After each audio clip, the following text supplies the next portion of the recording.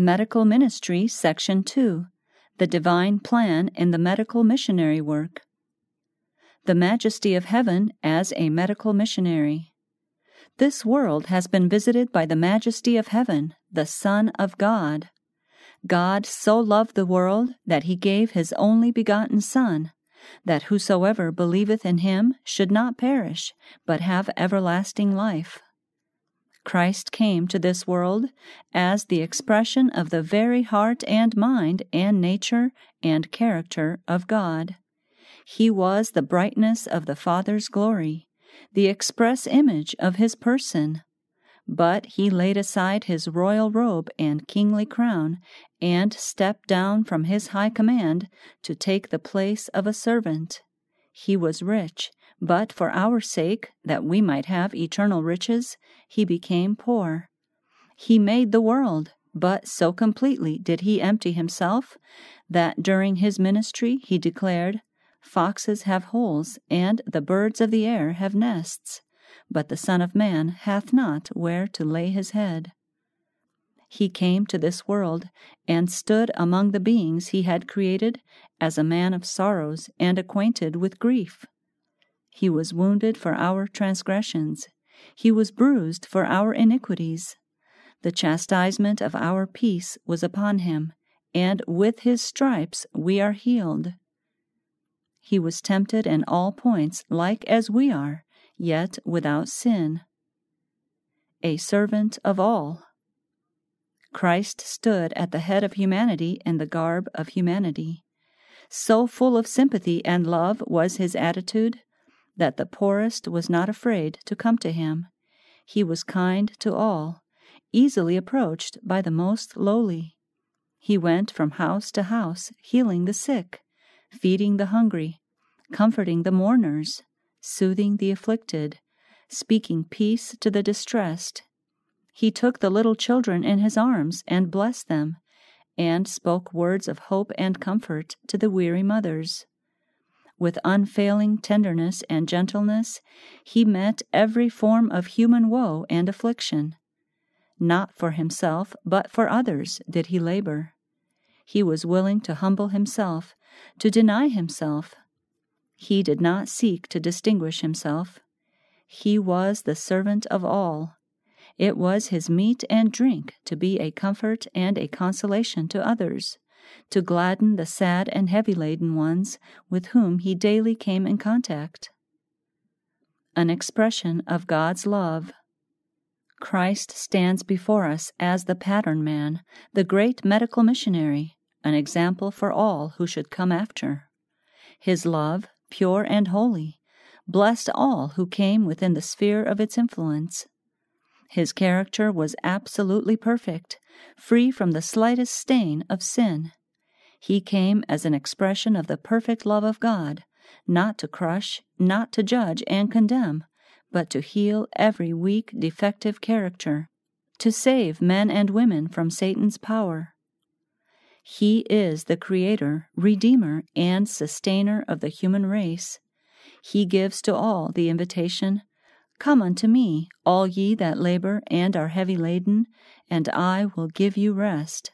Take my yoke upon you, and learn of me, for I am meek and lowly in heart, and ye shall find rest unto your souls, for my yoke is easy, and my burden is light." Following in his footsteps. What, then, is the example that we are to set to the world? We are to do the same work that the great medical missionary undertook in our behalf. We are to follow the path of self-sacrifice trodden by Christ. As I see so many claiming to be medical missionaries, the representation of what Christ was on this earth flashes before me. As I think of how far short the workers today fall when compared with the divine example, my heart is bowed down with a sorrow that words cannot express. Will men and women ever do a work that bears the features and character of the great medical missionary?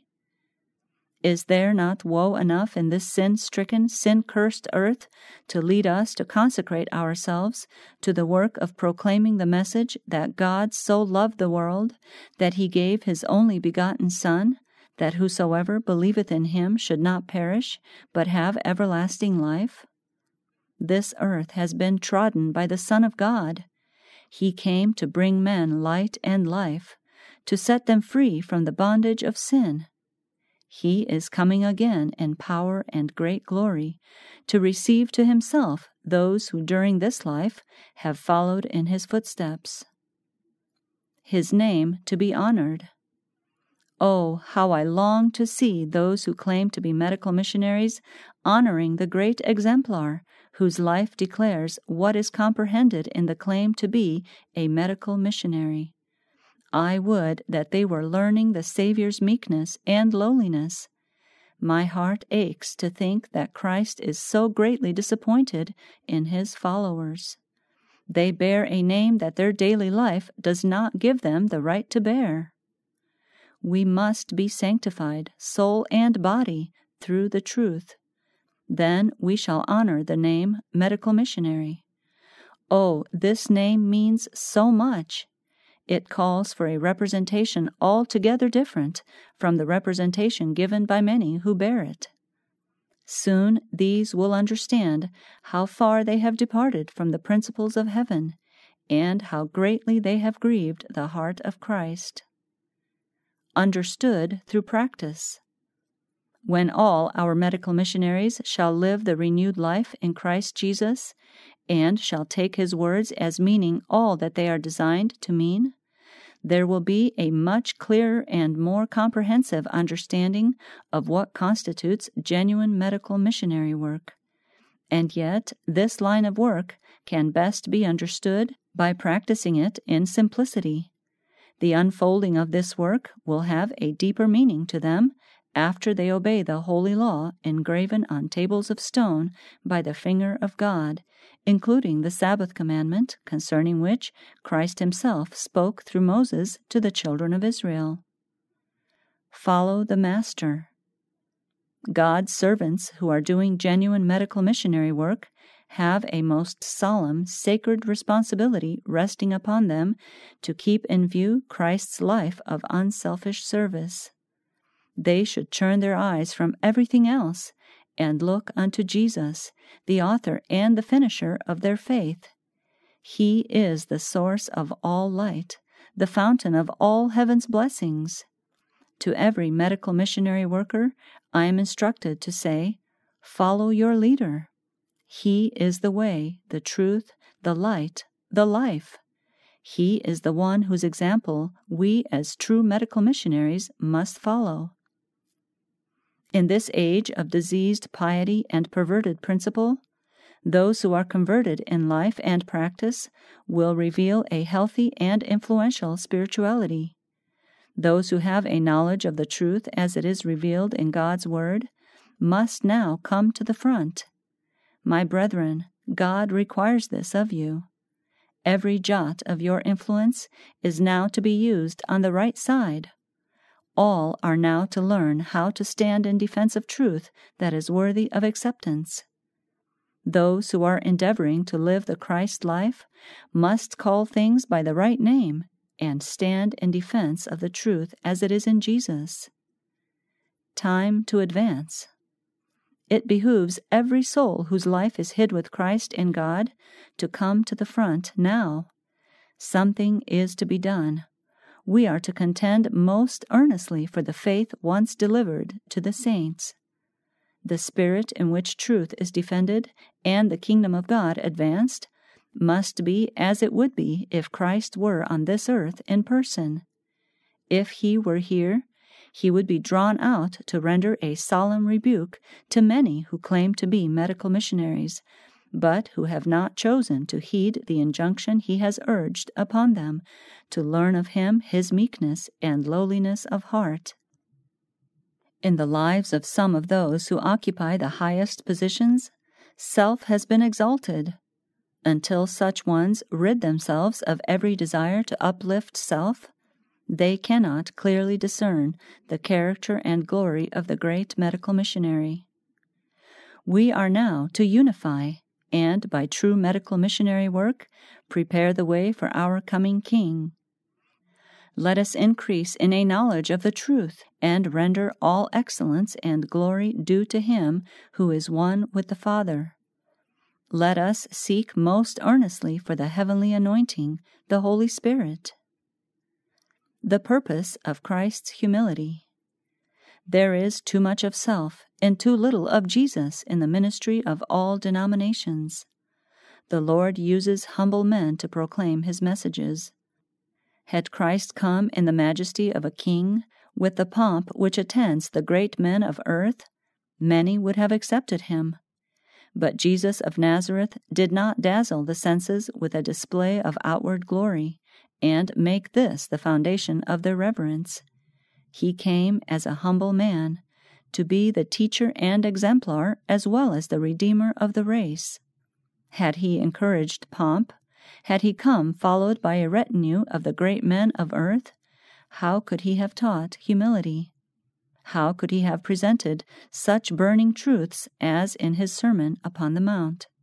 His example was such as He wished all His followers to imitate. Where would have been the hope of the lowly in life, had He come in exaltation and dwelt as a king upon the earth? Jesus knew the needs of the world better than they themselves knew. He did not come as an angel, clothed with the panoply of heaven, but as a man. Yet, combined with His humility, was an inherent power and grandeur that awed men while they loved Him. Although possessing such loveliness, such an unassuming appearance, He moved among them with the dignity and power of a heaven-born king. Disciples of Christ to represent His character. The Savior lived on this earth a life that love for God will constrain every true believer in Christ to live. Following His example, in our medical missionary work we shall reveal to the world that our credentials are from above, that as representatives of the kingdom of heaven, we are fulfilling the words of the Lord's Prayer, "Thy kingdom come." United with Christ in God, we shall reveal to the world that as God chose His Son to be His representative on the earth, even so has Christ chosen us to represent His character. Everyone who has genuine faith in Christ Jesus will represent Him in character. To heights of faith.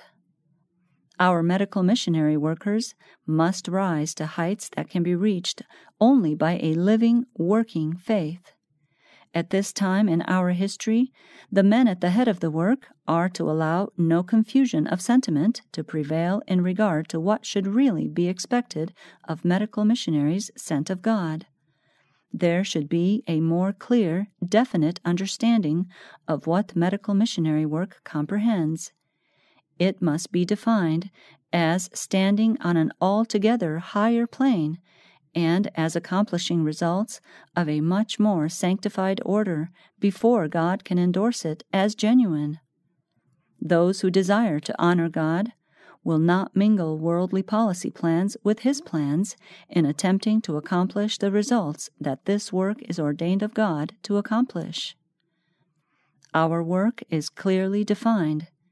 As the Father sent His only begotten Son into our world, even so Christ sends us, His disciples, as His medical missionary workers. In fulfilling this high and holy mission, we are to do the will of God. No one man's mind or judgment is to be our criterion of what constitutes genuine medical missionary work. True medical missionary work is of heavenly origin. It was not originated by any person who lives. But in connection with this work, we see so much which dishonors God that I am instructed to say, the medical missionary work is of divine origin and has a most glorious mission to fulfill. In all its bearings, it is to be in conformity with Christ's work. Those who are workers together with God will just as surely represent the character of Christ as Christ represented the character of His Father while in this world. Cleansed from earthliness. I am instructed to say that God will have the medical missionary work cleansed from the tarnish of earthliness, and elevated to stand in its true position before the world. When schemes that imperil souls are brought into connection with this work, its influence is destroyed. This is why there have arisen in the carrying forward of medical missionary work many perplexities that demand our careful consideration. Nothing will help us more at this stage of our work than to understand and to fulfill the mission of the greatest medical missionary that ever trod the earth. Nothing will help us more than to realize how sacred is this kind of work and how perfectly it corresponds with the life work of the great missionary. The object of our mission is the same as the object of Christ's mission. Why did God send His Son to the fallen world? To make known and to demonstrate to mankind His love for them. Christ came as a Redeemer. Throughout His ministry, He was to keep prominent His mission to save sinners. God's purpose in committing to men and women the mission that He committed to Christ is to disentangle His followers from all worldly policy and to give them a work identical with the work that Christ did. The source of success. The Lord has instructed us that all our sanitariums are to be conducted not as if the success of the work done were due to the skill of the physicians, but because of the divine power connected with the physician. The great healer is to be magnified. It is to be represented that the favor of God is on the institution because the principles of health reform are respected and because Christ is acknowledged as the chief physician. Our sanitariums have been in the past and will continue to be, if rightly conducted, a means of blessing and uplifting to humanity. If the truth is rightly represented, those who patronize our sanitariums will learn much regarding its principles, and many will be converted. These institutions have been represented to me as beacon lights showing forth the truth as it is in Jesus. The Lord Jesus is the great minister of healing, and His presence in our institutions has been a savor of life unto life. Christ came to the world as the great physician of mankind. Our sanitariums, wherever they are established, should be made educational forces. The Lord would be pleased to have you, with chosen helpers, build up your work to do a more special work in religious lines. Wonderful has been the working out of God's plan in the establishment of so many health institutions. Intemperance of every kind is taking the world captive, and those who are true educators at this time, those who instruct along the lines of self-denial and self-sacrifice, will have their reward. Now is our time. Now is our opportunity to do a blessed work. Types of God's saving power. In our medical institutions, the people are to be brought in contact with the special truths for this time. God says there shall be institutions established under the supervision of men who have been healed through a belief in God's Word and who have overcome their defects of character. In the world, all kinds of provision have been made for the relief of suffering humanity, but the truth in its simplicity is to be brought to these suffering ones through the agency of men and women who are loyal to the commandments of God. Sanitariums are to be established all through our world and managed by a people who are in harmony with God's laws, a people who will cooperate with God in advocating the truth that determines the case of every soul for whom Christ died. All the light of the past, which shines unto the present and reaches forth into the future, as revealed in the Word of God, is for every soul who comes to our health institutions. The Lord designs that the sanitariums established among Seventh-day Adventists shall be symbols of what can be done for the world, types of the saving power of the truths of the gospel. They are to be agencies in the fulfillment of God's great purposes for the human race. To God's people and His institutions in this generation, as well as to ancient Israel, belong the words written by Moses through the spirit of inspiration. Thou art an holy people unto the Lord thy God. The Lord thy God hath chosen thee to be a special people unto Himself, above all people that are upon the face of the earth. Behold, I have taught you statutes and judgments, even as the Lord my God commanded me.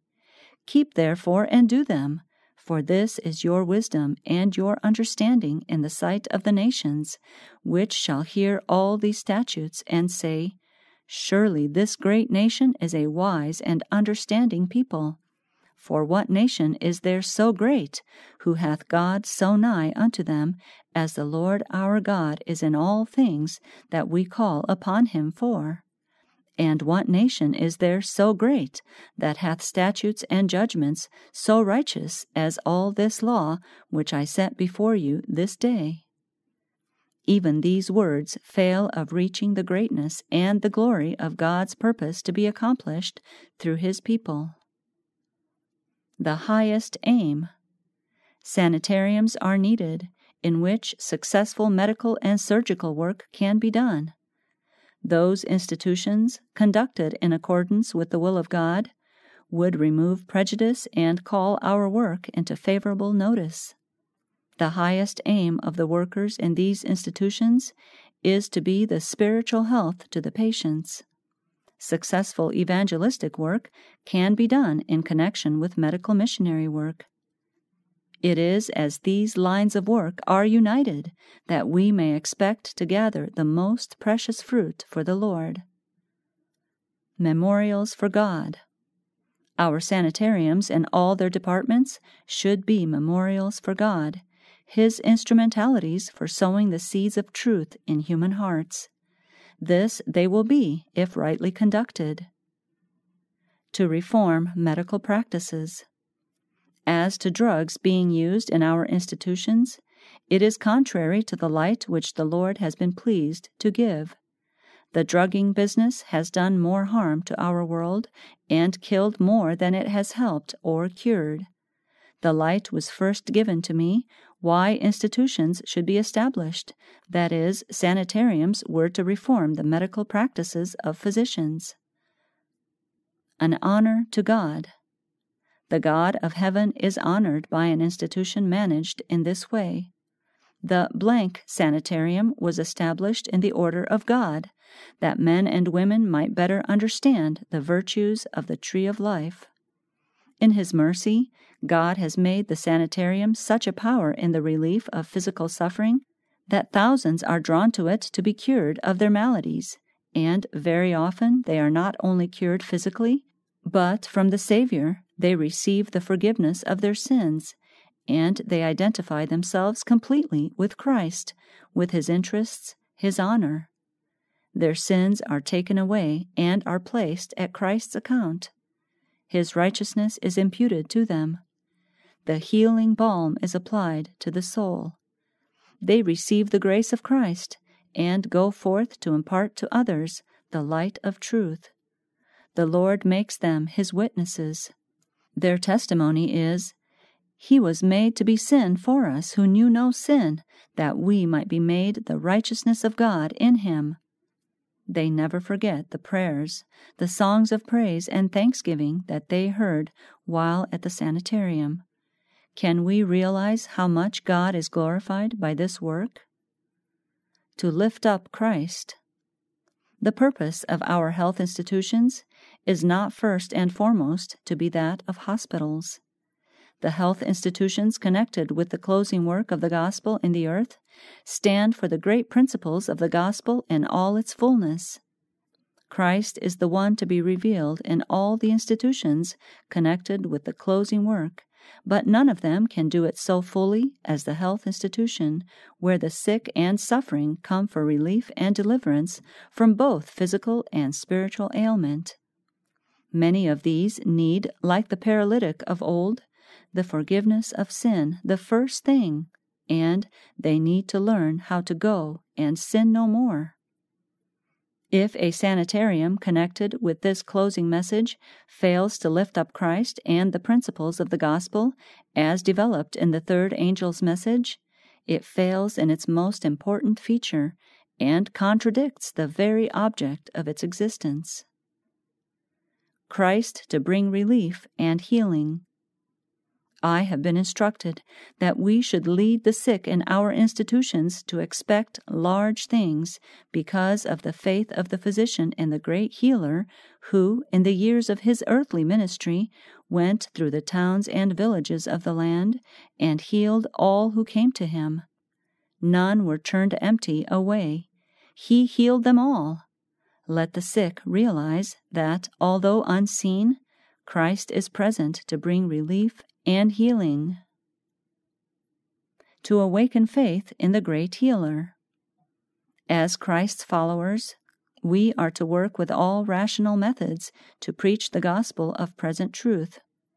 Not only by words, but by deeds, we are to give evidence that Christ is willing to unite with his devoted ministers today in healing the sick and suffering.